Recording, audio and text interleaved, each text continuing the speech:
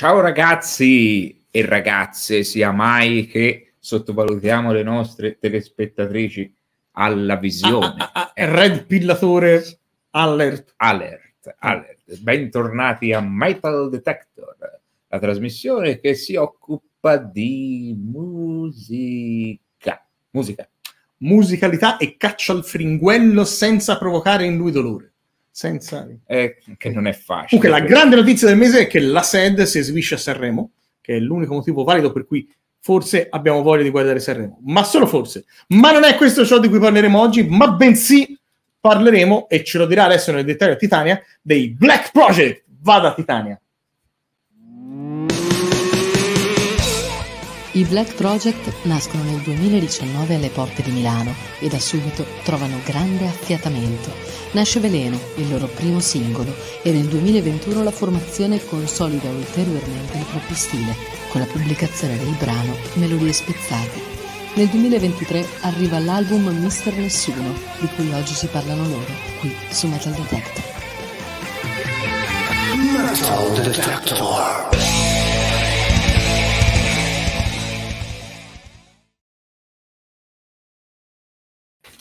Ehi là!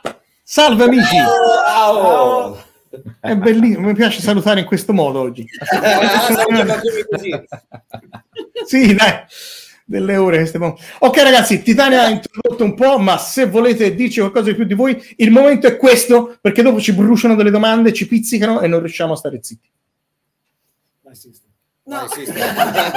Vabbè, intanto bella presentazione. Quindi vi ringraziamo. Grazie, ma non l'abbiamo scritta noi.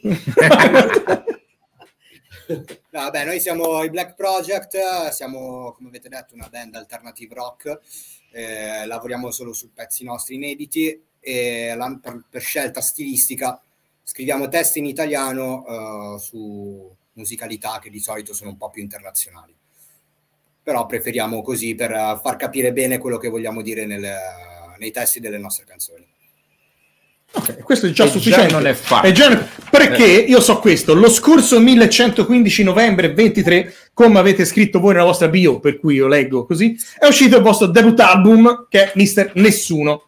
Beh, ci hai un po' detto alla larga ciò che è il vostro stile, ma perché non ci dai un po' il dettaglio di quelli che sono i vostri testi, le vostre sonorità, se richiamo qualcosa o meno? Qui lascio la palla al nostro chitarrista solista, che è il creator della band. Sì, ok. Cervellone. Scrivo io e mi baso su fatti di vita sia personali che dei componenti della band, quindi mi ispiro a quello che ci succede nella vita quotidiana e scrivo i brani.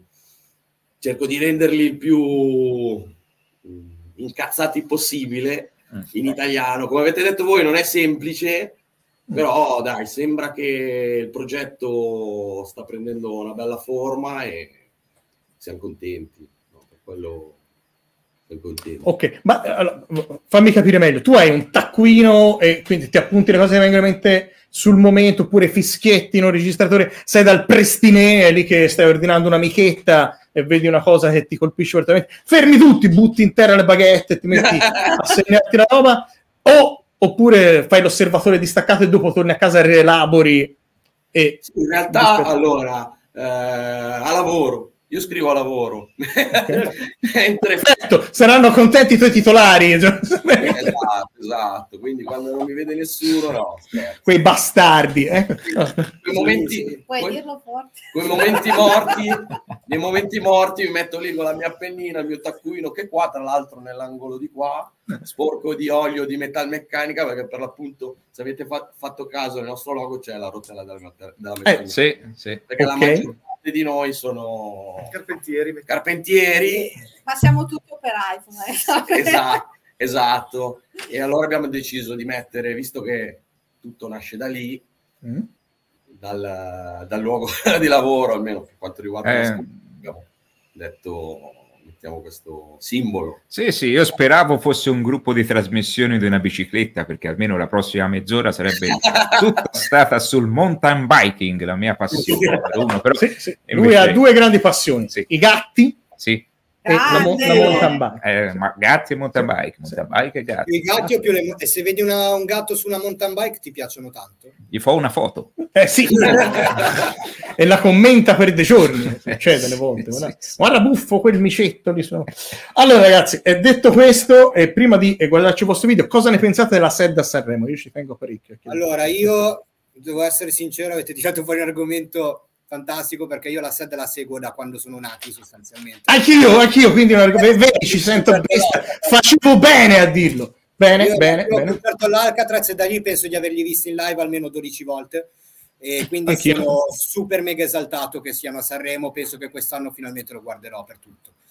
Sì, la stessa, guarda, paro, forse ci hanno separati in cull, ma abbiamo la stessa visione. Magari ci siamo anche visti in qualche concerto. Cioè io quelli della zona di Milano me li sono fatti tutti e anche fuori. Allora io quasi tutti quelli fuori. Milano ancora non l'ho visti in madrepatria. L'ultima volta che li ho visti fuori era ad agosto in Veneto, a Vicenza. Cazzo, ma hai venduto tutti i tuoi vestiti solo per mangiare, giuro? Questo lo capisce solo chi segue davvero la serie. Va bene, allora bene, questa cazzata l'abbiamo detta. Ragazzi, noi siamo veramente curiosi di ascoltare e guardare soprattutto come vi comportate in camera, perché ad esempio noi siamo imbarazzatissimi e ci abbiamo messo degli anni a percepire una vaga idea di cosa più o meno dovremmo fare e ancora non ci riesce. Per cui vi aspettiamo al varco, ci guardiamo insieme il video di Mister Nessuno, dopodiché lo commentiamo insieme e ne traiamo le dovute conclusioni, perché vogliamo fare anche un po' i tromboni, quelli così. Sì, il metallaro della vede, esatto. Però erano meglio prima che si formassero. Quando Perfetto. Grazie.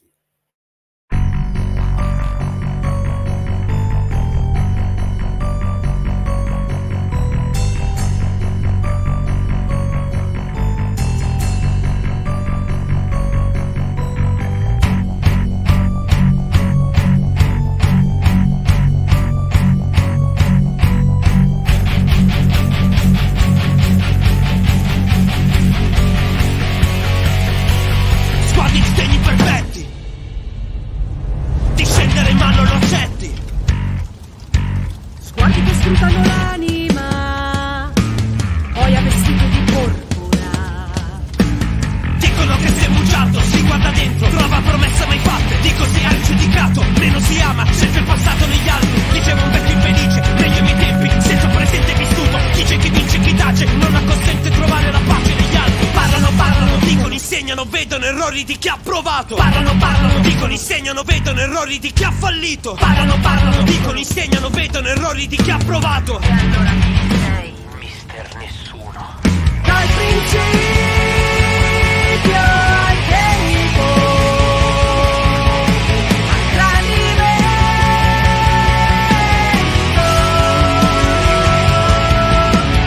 anche di un'ipocrita, un poco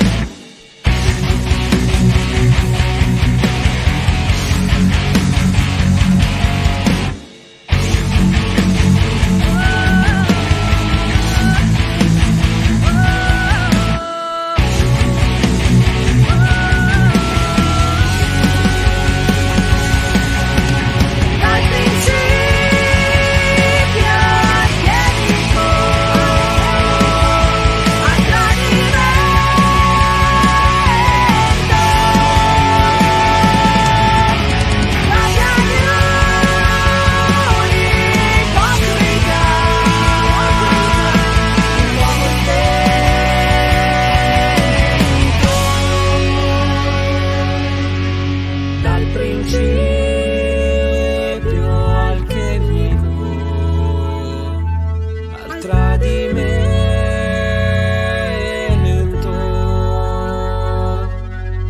la rabbia di un ipocrita, il fuoco spento.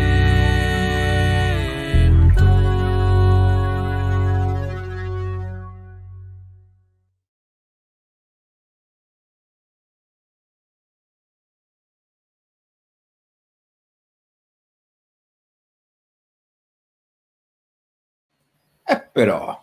Qui! Ma c'è! Eccolo! Ah no, pensavo ci fosse il bambino, quel povero bambino costretto a crescere in una zona gentrificata, così mi hanno detto, perché le normative del governo mi impongono di dire queste cose, se no ci chiudono. Ne dobbiamo parlare subito. C'è un accordo con l'Albania per contenere i bambini. Scusate. Fermiamo un treno subito adesso per scendere. Televisore bello, sound ganzo, è un po' come se i Lina 77 avessero un'improvvisa passione per le chitarre grasse e soprattutto voglia di fare gli assoli, quindi, così, a lume di papà, subito venuto in mente questo. Bravo ragazzi, ben realizzato. Volete dirci che è il signore col televisore in testa? Scusate. Mister Nessuno! È lui, è venuto a trovarci, sì. Ma non ha ucciso quel nano che avete obbligato. Quello lo so che è un nano a 52 anni.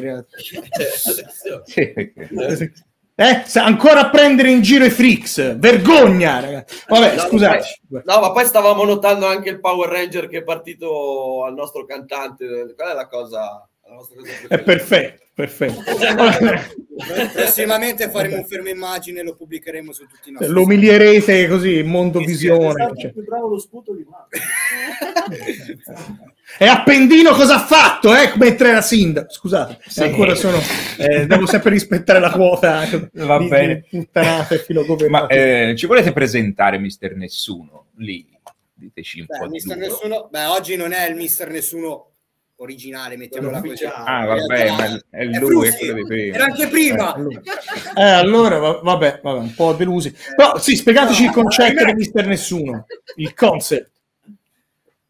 Allora, Mister Nessuno praticamente è un brano che parla degli invidiosi, perché fondamentalmente gli invidiosi sono delle persone che non apprezzano se stesse, scopiazzano gli altri, si ispirano agli altri e alla fine non si concentrano su se stesse, sulle proprie passioni, eccetera, e quindi arrivano alla fine della loro vita ad essere nessuno, per quello Mister Nessuno. E nulla, è il brano che praticamente dà il nome a tutto l'album e cosa possiamo dire? La tematica mi ha ricordato un pezzo dei Ministri, rimanendo sul rock italiano, Idioti, non so se avete presente. Cavoli, no? Andremo a recuperare. Sì, Ministri, certo. No. Sì. Ministri, sì. Il pezzo Idioti, che è affine, diciamo, al tema. Bene.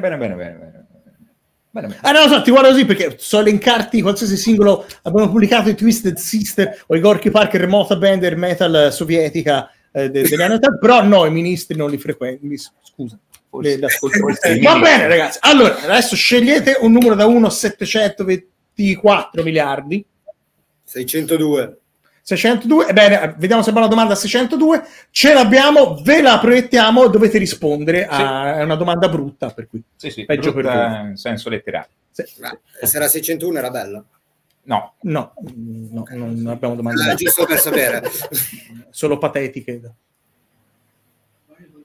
Bene, sta andando.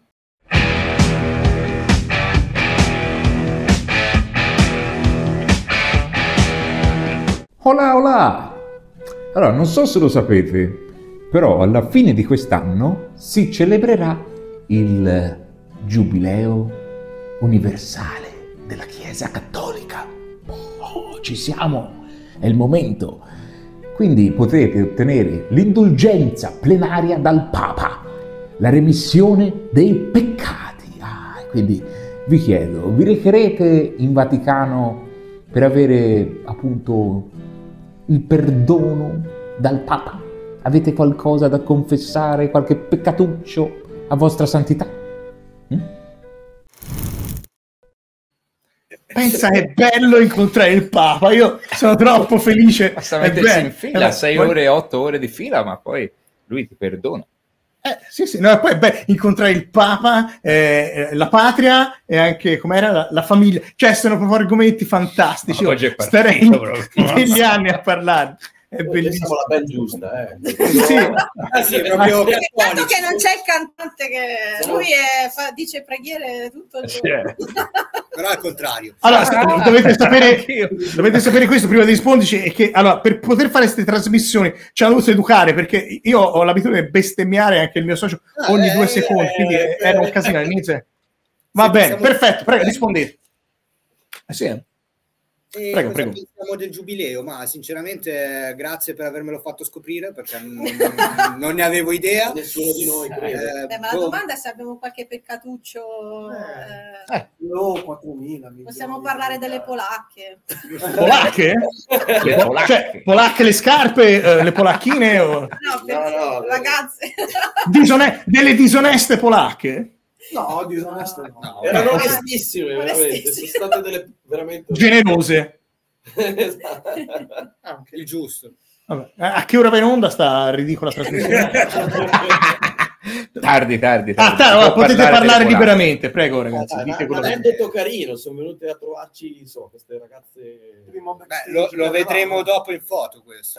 Tra le allora le foto. Comunque piacere. Di peccati, ragazzi, penso che ne abbiamo un po' tutti tanti, nel senso. Io i peccati li mantengo, li ho e li mantengo costantemente. Sì. Li cantiamo.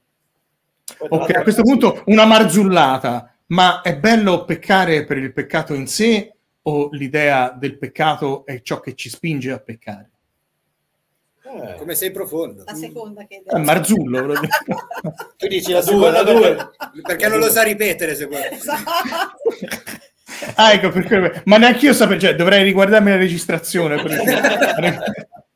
Non so che cazzo sto dicendo. Allora, siccome qua il tempo stringe, vogliamo vedere le polacche. Passiamo alla carrellata. Polacche.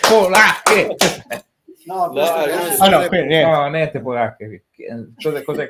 Parliamo di questo. Bel posto, però. Ma perché è un luogo di gala questo? Perché ci sono dei marmi, delle colonne? Qua abbiamo fatto un video in una villa nel comune di Castano e abbiamo fatto tra santi e colpevoli, che però appunto parla una canzone contro la Chiesa, quindi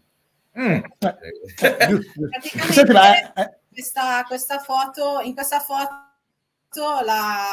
il cuore della foto è l'abbraccio tra Carlos e Roberto, che senza di loro due il gruppo non esisterebbe. C'è una lingua nell'orecchio, se guardi. Immaginavo. Ma riditemi il nome del comune, scusate. Castano Primo, Villa Rusconi. Celebre per la produzione di mantecate alla nocciola, giusto? Tipica. Vabbè, next. Bellissimo. Hashtag ti ammazzo, questa ce la dovete spiegare. È come ci educa il nostro produttore fonico, registrista. Ma quell'arcobaleno lì è quando pensavamo essere andato tutto bene, non tutto a puttane, peggio di prima. Noi andiamo là sempre a registrare con tutti i carichi potentissimi, poi ci ammazza, ci dà vabbè, nel giusto. Più mille. Sembra un po' quell'attore di... che per carità sono fantastiche, però per dirlo non è molto, diciamo, con gli arcobaleni, cioè abbiamo raffigurato l'arcobaleno perché ok. Perfetto. No, comunque dal profilo mi ricorda quell'attore che ha fatto non ci resta che il Barlù, sì, diciamo che quando andiamo a registrare sappiamo sempre polacche, come se nevicassero. Bene, ok.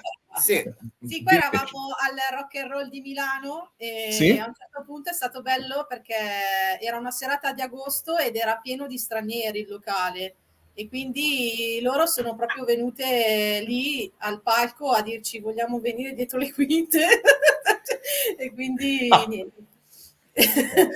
Va bene.